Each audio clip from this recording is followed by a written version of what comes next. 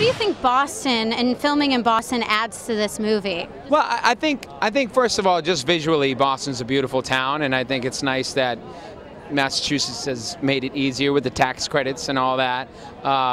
And there's a lot of talented people coming out of Boston. They go to LA, but now they're excited that they can go back to Boston and shoot some stuff. I think with the colleges, the art scene, it's a nice place to shoot a movie. What was your funnest scene to shoot?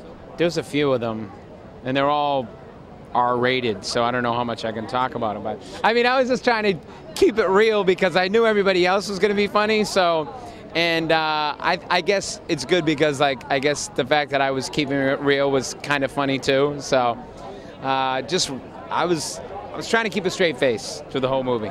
Now, speaking of straight faces, out of Melissa or Sandra, who made you laugh more on set?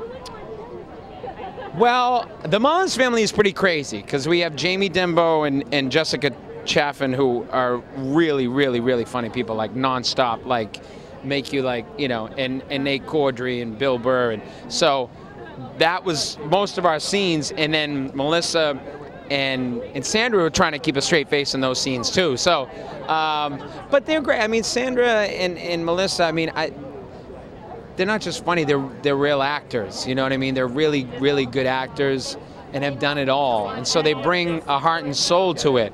It's not just for laughs, and that's what makes it a good movie. Now, I know with singing and dancing, you knocked that out of the park.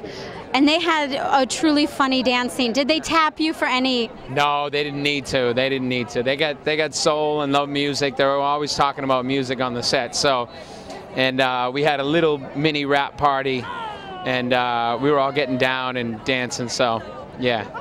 If you could be arrested by any celebrity that's not Melissa or Sandra, who would you want to be arrested by, or who would you want to arrest?